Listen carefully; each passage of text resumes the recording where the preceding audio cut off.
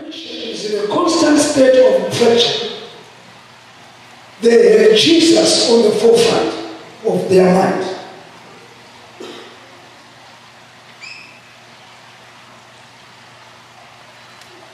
Our generation is a generation that are not positively conscious of the presence of God. That's why the fire has gone down in the church. Very little fire, very little power in the church. Because we concern ourselves with things that will not help us to come before the presence of God. And as a prophet of God, I will warn you, and warn you, and warn you, and warn you. The world where we live in is a messed up world. The world where we live in is a messed up world. It's a world that is messed up.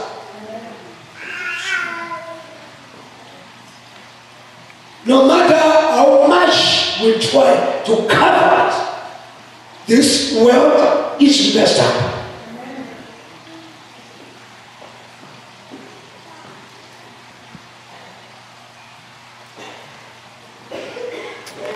I'm not sure when we are not actively conscious and reflecting on what we are doing, how many will make it there? That is the crisis we have in our generation. In order for us to know God, we Google in order for us to know God. But is that the way we can know God? Can we know God by Googling? We can only know God by a conscious and positive desire to search on what is in his heart.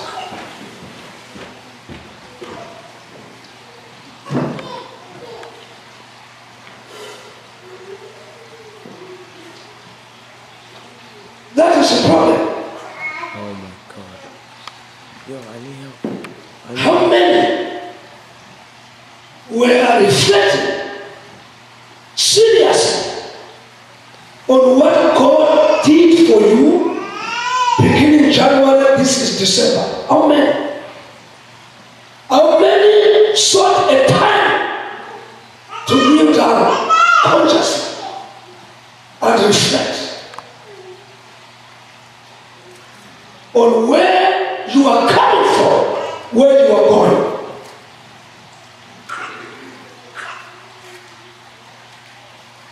A true Christian is not satisfied by the level they have achieved. They are looking for a higher level. They aspire a higher level of devotion, a higher level of prayer, a higher level of consciousness.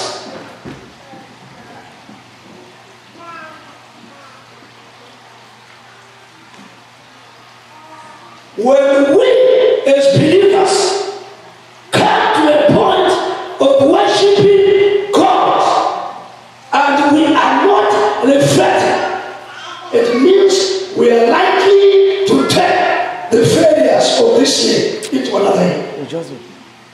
It means we are likely to take the mistakes of this year into another year. That's the danger. That's the danger. I never believe that I have enough time to worship God. I never believe I have arrived. I am in a constant action of reflection. Who am I? How have I been? How am I going? Where am I going? Where am I come from? That's very key. Very key. If one is remain true, I tell people it's possible to start well and finish bad.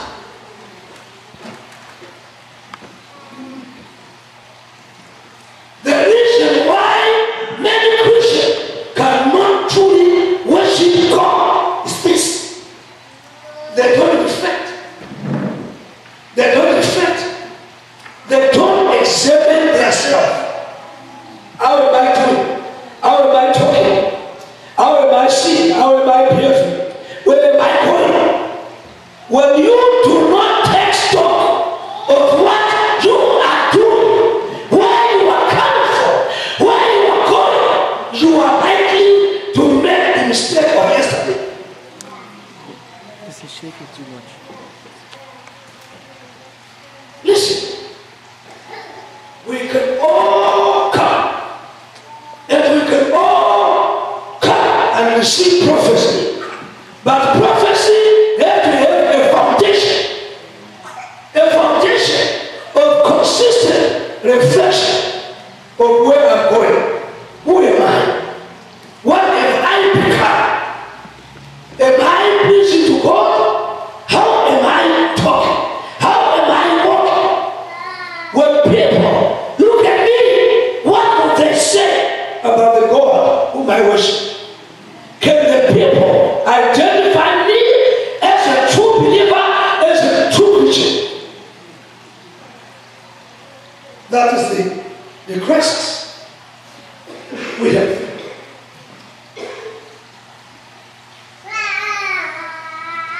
Unless you take stock of where you are coming from, where you are going, who you are possibly making yesterday's mistake. You find yourself in the very same cycle over and over again. Christ never meant we as Christians to remain dormant, to think backward, to act backward. Christ always meant that true Christian ought to be in an attitude of constant reflection. Where am I coming from? Where am I going? Who am I? How have I related with God? What can people say about my relationship with God?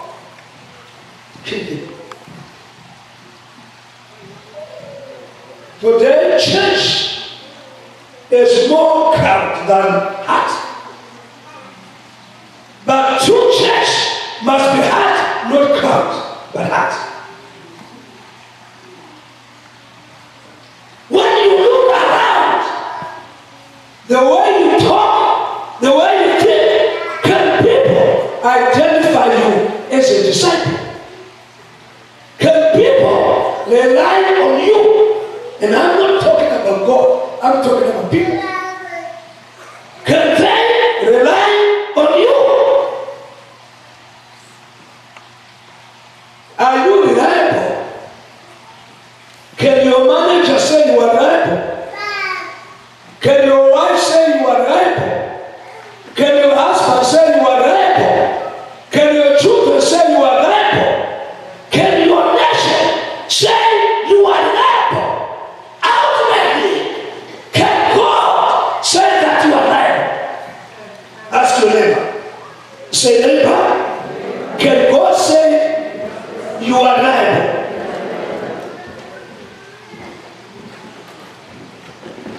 Can God say you are dependable? Ask your neighbor. Say, neighbor, can God say you are dependable?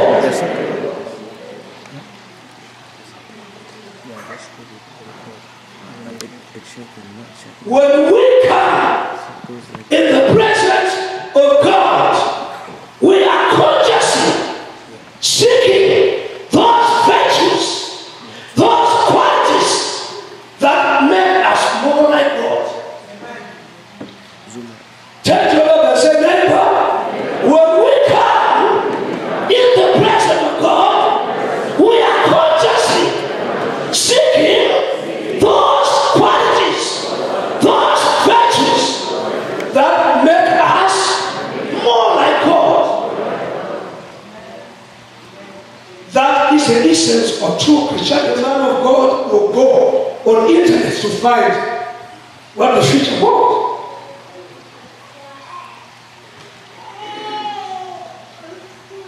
True worshippers of God are in a constant attitude of reflection. Where am I coming from? Where am I going? Who am I? Can God say I'm reliable? Because when we come to worship God, we are consciously seeking those qualities that make us more like God.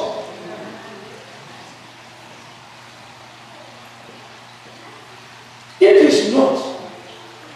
If we spend more time, the things we spend more time about are not the things that give us the quality of worshiping God. I'm sorry. As a prophet of God, I bring heavenly news. Tell your neighbor and say, if this man is a prophet of God, he brings heavenly news, not earthly news. We bring heavenly news, and heavenly news is what is on God's mind. That is it.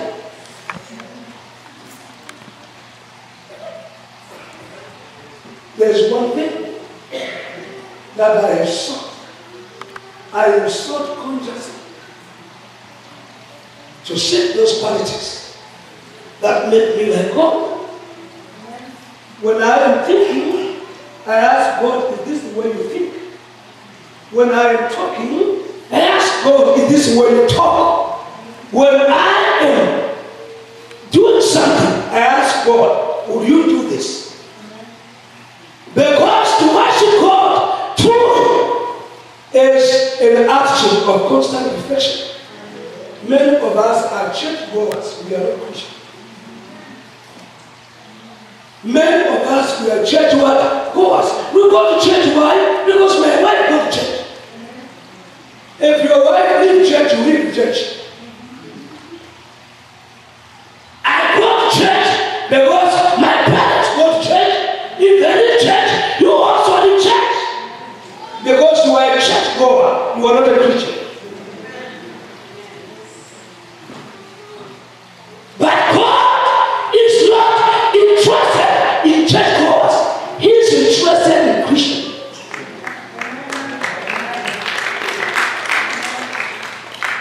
Tell your neighbor and say, God is not interested in church goers, rather in Christians. That is it. That is it.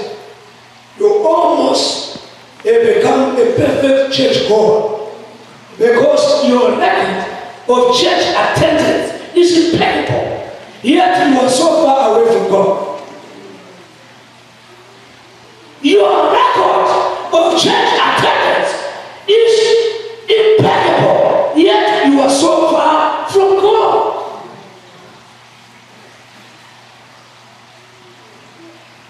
Remember, God is not interested in church goer. What is in the mind and the heart of our Lord Jesus is not a church goer, but what is in his heart is a Christian. We know that when we heard the word Christian, it did not mean church goer. It meant people that were like Christ. That was the essence of that word at the church in Antioch.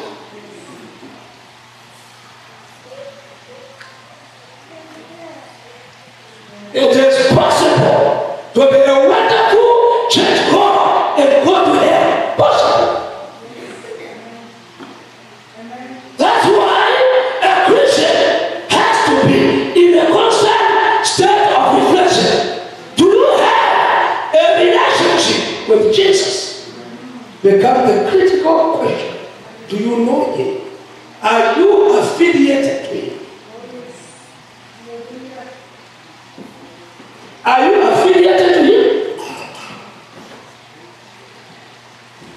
You have spent so many years coming to church, yet you have not been truly converted.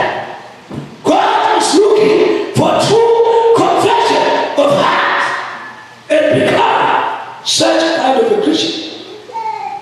Ladies and gentlemen, it is preposterous for one to assume you can go into another year carrying your own habits of yesterday.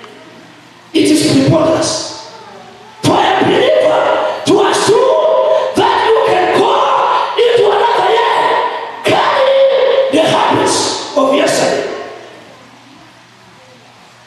When we truly want to enter into a new year, we reflect. Where have we failed? What wrong have we made? What sin have we committed? How can we make this right?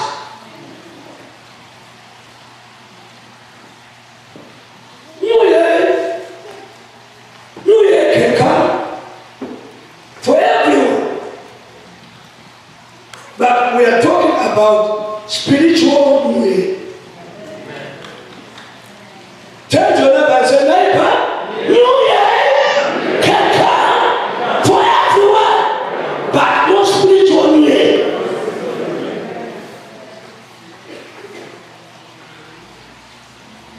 I mean, New Year can come for everyone, but not spiritual New Year. Spiritual New Year come to those who are consciously seeking the qualities that make them like God.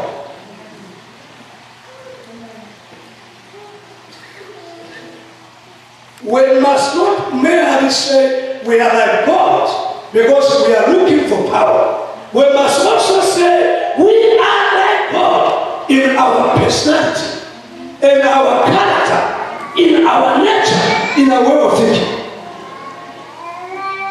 Hallelujah. I say hallelujah. I made up my mind that I will serve God in spirit and in truth. That's the essence of the message.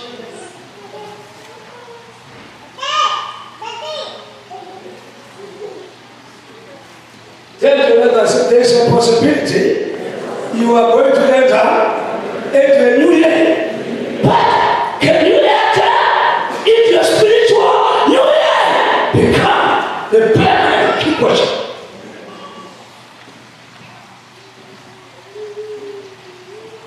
When I became born again, my overriding concern was, am I reliable? Can God say to me, I'm reliable? That has been my overriding concern. Some of these deeper reflections are personal. It's hard to share because not everybody can understand.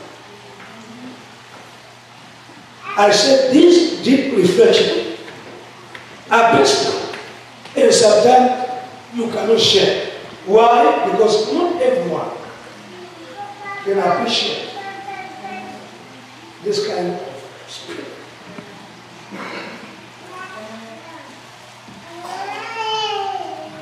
Hallelujah. Ask your neighbor. Say, neighbor, is your heart heavenly? Is your mind heavenly? We cannot receive a heavenly grace until